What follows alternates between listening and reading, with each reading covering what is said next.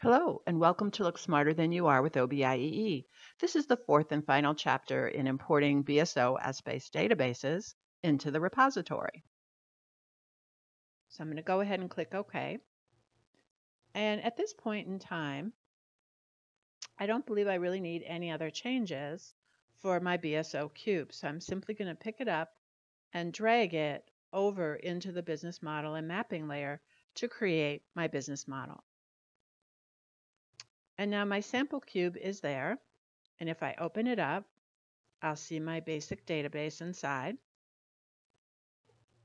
There it is. So a couple of things that look a little bit different here is that OBI breaks out the hierarchies and kind of puts them toward the top in our business model.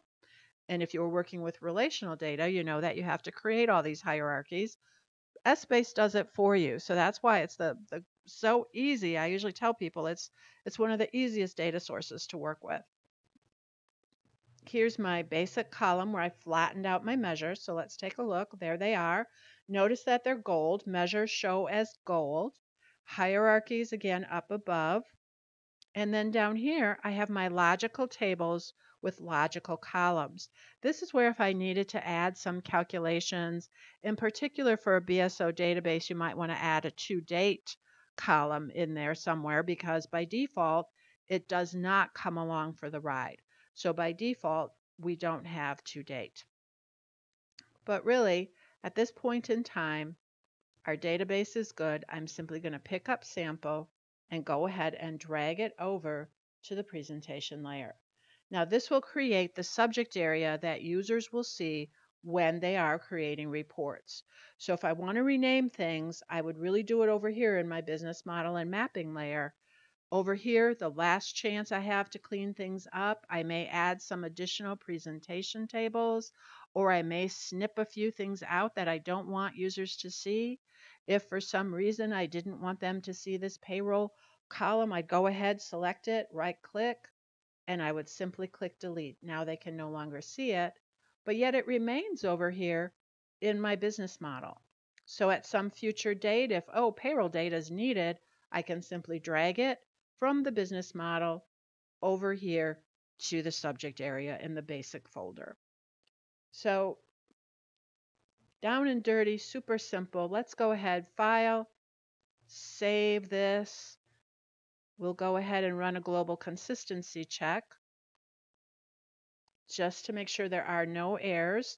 At this point in time, I'm getting a message that my new business model is all right, consistent, and yes, I'm going to mark it available for queries. All right, so now take a look up here. I know this screen looks kind of scary, and this is a lot of action going on in this particular repository file. So fortunately, none of these warnings apply to us, which is great.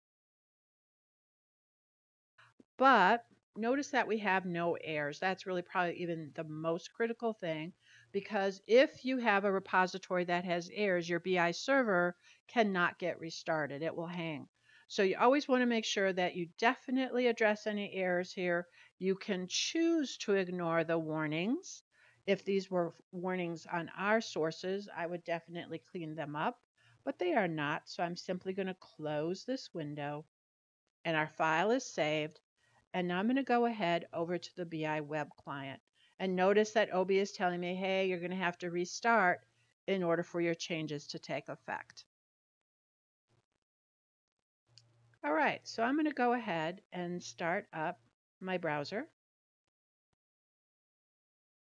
And just so you know, normally, especially with .9, Firefox or Chrome browsers tend to work a little bit better.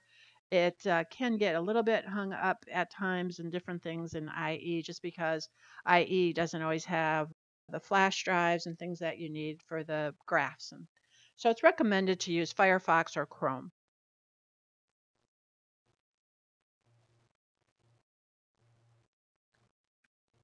I'm going to log in to OB. And depending, of course, on your preferences, you'll see the home page. So it just depends where you want to go. Where I'm going to go, because I'm an administrator, is I'm going to head right over to administration. So if you're an administrator, you will see this administration link above the global header area there. I'm going to click that. I'm going to show you a little cheat that you can do instead of having to kind of always stop at the BI server and all of that.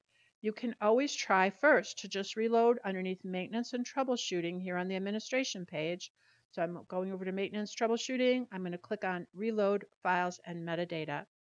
And this is basically going to reload my active RPD file. So again, not recommended in a production environment. You kind of want to schedule that downtime to get things back up and running. But here in our little test world, we can do that kind of thing. Now to show you what it looks like to a user, I'm going to go ahead and say New Analysis. And I'm going to select my new sample area that I just created. It's a BSO cube. So let's take a look at what that looks like. So here on the left-hand side, subject area, you can see are all of the presentation tables. You can see my flattened measures. That's how they look. Here's my year dimension, so you can see that's what that looks like. Here's the hierarchy. So that's how it's presented to your users. Okay, and we changed product to be value. So let's take a look at how that looks. So you can see product. I know it looks kind of strange because it really just has this product SKU. That was the lowest level. So I just wanted to show you that instead of seeing, generation 1 product and some of the other things that you see here, we just have the combination. So let's take a look at year, because the year still should have its, no, they've renamed everything there.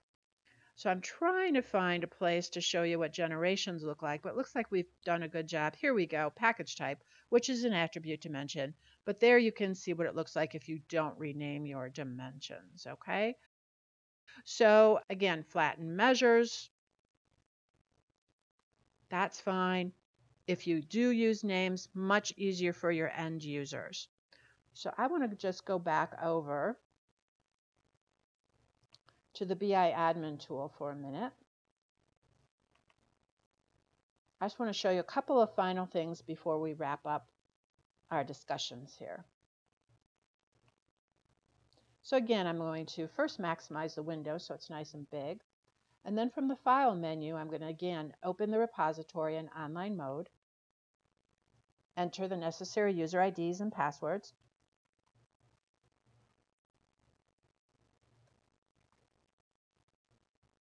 And what I wanted to show you was a couple of things from the Tools menu under Options. So let's take a look there. There is right here a little checkbox that says skip Gen 1 levels in Essbase drag and drop actions. So what that does, because think about it, Gen 1 is usually just the dimension header.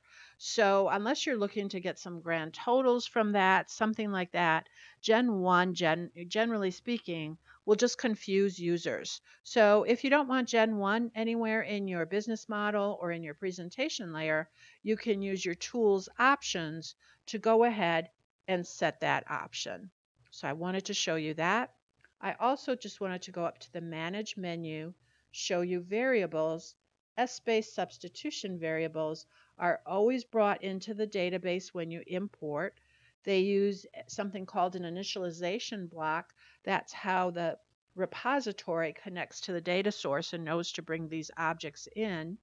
Under Dynamic is where you'll find those repository variables. And here you can see the ones that we brought in with localhost. So the syntax is basically the server name, the application, the database, and the substitution variable name.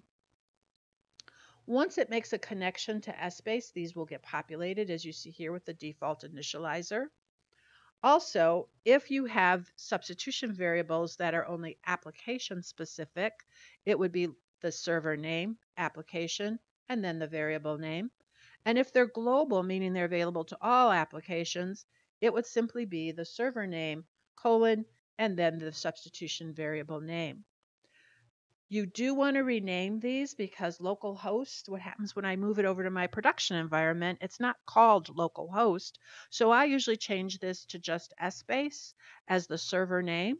and then I'm good to go. I also normally rename as much of my substitution, my initialization block rather, that I can. I right click and go to properties and I tidy that up as well. And because I'm online, I have to check my objects out. So again, I might change this to something else, but you do have to, when you move this, edit your data source so you're pointing to the right server. So with those couple of things, hopefully I showed you that it's very easy to import an Essbase BSO database. Thanks for watching.